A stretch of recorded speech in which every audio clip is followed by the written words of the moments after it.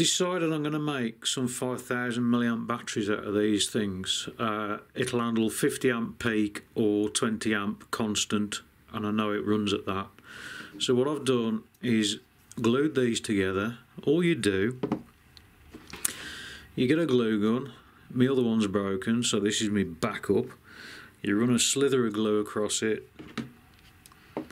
and then you run positive to negative, positive, negative, positive, negative, like that. So you've got that. And then I've got some electrical wire. This is actually just household twin and earth, which I've stripped out. So what I'm going to do, first off, what I'm going to do is put some more glue down there, actually, on both sides to hold it into place properly. Then I'll come back. So this one's glued together, as you can see. What I did was literally run a bead of glue down, stick it together, bead of glue, stick it together. Got positive, negative, positive, negative.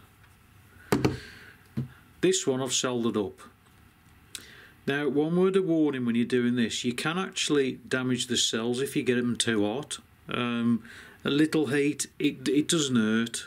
I've tested, I have done a lot of testing on these actually, not these, but these, with soldering tabs on them and stuff. As long as you're quick, it doesn't hurt them whatsoever. The capacity doesn't change, the current drain doesn't change. So if you have your soldering iron as hot as you possibly can and get it on there as the least amount of time possible, you'll be fine. So what I've done here is I've got the positive off one to the negative, and then over this side I've got that positive to the negative, and then that side I've got the positive to the negative. So the output terminals, there's the negative, sorry, there's the negative and there's the positive. That's it. So what I've got to do now is put the balance leads on. So I've got a few of these. This is a 6S, and somewhere I've got a box of connectors, so I need one for 5S, 4S, dickhead. Where are they? Oh, ain't that just a bloody typical? I ain't got it, have I? No. Unbelievable.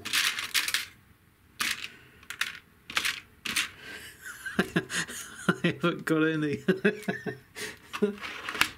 Oh, how many of these things have I thrown away? And old knackered batteries, always keep the bloody balance leads off them. Oh no. 1, 2, 3, 4, that's 3.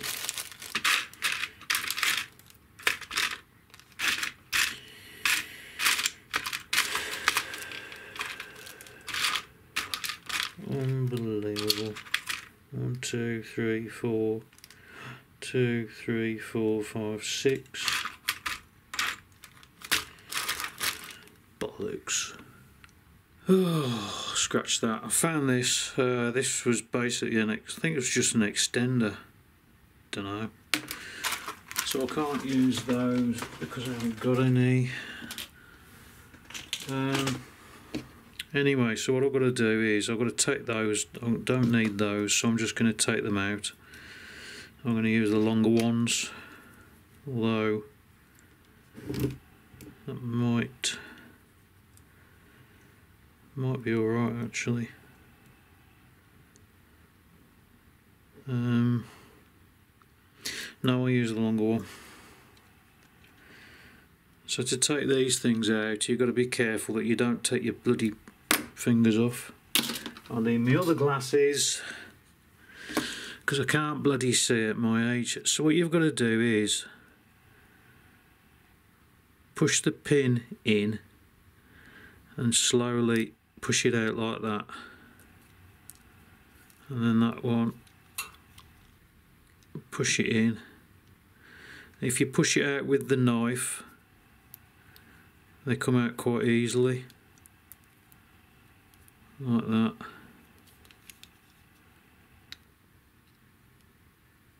I'm only doing this because I want you to see me I want you to see me stab myself, because I usually do.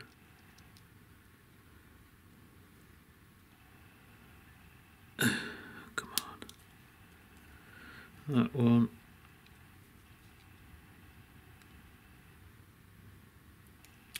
And that one. So I've got the connector off. I've got to take the wires off here because I'm going to be using them. Same again.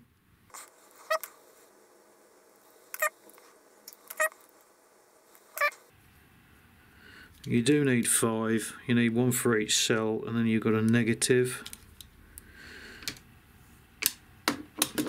Better check. 1, 2, 3, 4, 5. Yeah.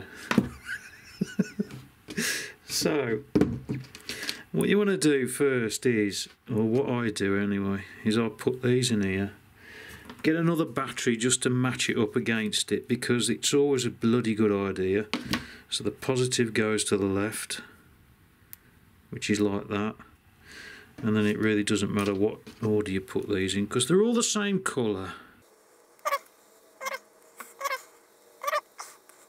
So that's that. So what I do, because I'm a bloody perfectionist and I want the wires to come out here, is I measure them and then I cut them to length, exactly what you want. So the first one, which is the positive one, goes to the positive on the first cell, which is also the positive off that battery. So the next one, which is going to be the positive off that cell, and then the next one, which is going to be the positive off that cell, and then the next one, which is that one, is going to be the positive off that cell, and then the last one will be that. That makes sense. It's quite easy to wire balance leads up. And then what you do is just get your meter across the connectors, just to make sure that if you start this side, which is the negative, you put your negative probe on there, and then you go up and up and up and up, and you should find that it increases by around about 3.5 volts, or whatever the current voltage of the battery is. It should go up by that, just to make damn sure that you've got it wired up properly. So I'm going to do that. I'm going to put the main terminals on first, actually. I'm going to be using an XT60 connector, and then I'll have an adapter to make it to an XT90. Oh, just a tip when you're doing these, make sure that you have the other end. Make sure you have both ends actually plugged in at the same time, because you don't. If I was to solder that, you'd probably find that the connectors start melting and disappearing somewhere. So if you have them connected like that, it stops it from happening. So I'm going to wire those up and then I'll come back. If you can hear me over the noise of this power supply, this is my server power supply that will deliver 120 amps at 12 volts. Brilliant piece of kit. Now I've converted it. Anyway, battery pack's done. I've just covered it in insulating tape, because that's what I do, and I've got no heat shrink stuff. It's now charging, as you can see. So it's done. Well, that one done. I've got to do the other one yet, I think. I don't know whether to try this one first and then do that one. Don't know yet. Anyway, it's done. I'm now going to go and test it with I'm going to charge it fully, then I'm going to do some current draw testing, just to see exactly how much it will take, and then I'll let you know the results.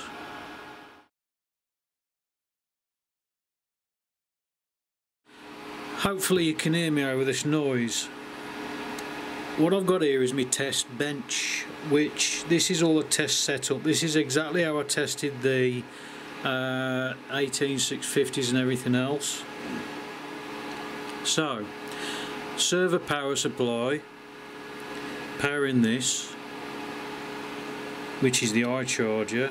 This is an asynchronous discharge resistor bank.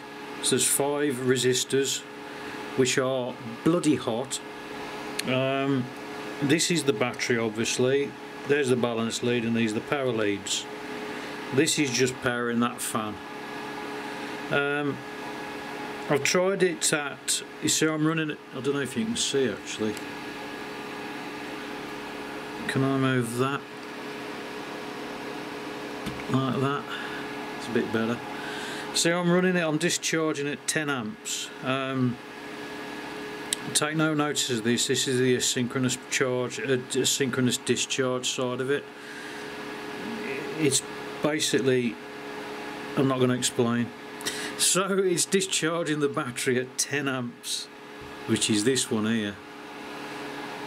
I can't do any more than 10 amps unfortunately because my wiring doesn't actually, or won't support it.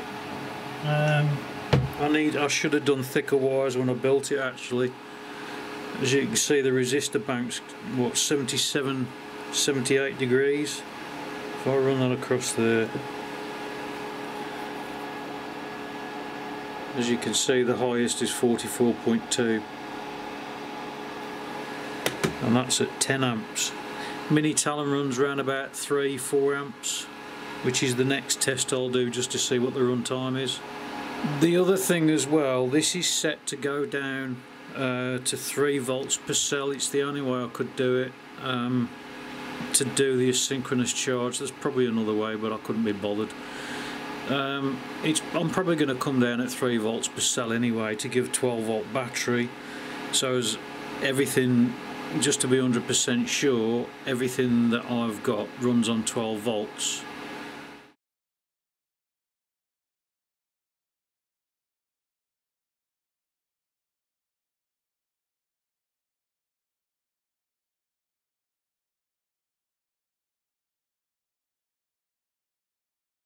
Well, that's nearly done. As you can see, it's actually taken 5223, that'll be about 5230 milliamps out of a 5000 milliamp pack. Just in case you didn't believe me, it's there. This is going to then go into a charge cycle because I am just cycling these a couple of times. These bloody wires got a bit hot. In fact, they started smoking. So there's proof that these things, I don't know how they do it. That's only going down to 3 volts. These will go down to 2.5 volts quite safely, because I have tried them God knows how many times now at 2.5 volts just to make sure. So I reckon that's going to be around about 6,000 milliamps by the time they get down to 2.5 volts. Fantastic. So these are going, this is my test pack for my Mini Talon. I've finished the battery off with some of this PVC heat shrink, so it's all nice and nice. It's this stuff. Dirt cheap. This is 110 mil, I think it is. Hang on. No, 100 mil. So if you want to build a pack of these, you need some 100 mil heat shrink to do a single one. I've got some coming because I want to do a 10,000 milliamp, which is basically 2 of these in parallel. So I'm waiting for that to come so I can build on. Get rid of that. So the weight with these very accurate Chinese scales that I've had for years. This is the 5000 milliamp battery that I always used to fly with, a zippy 5000 milliamp, which is 458 grams. And this one, believe it or not, I haven't weighed it yet. 411.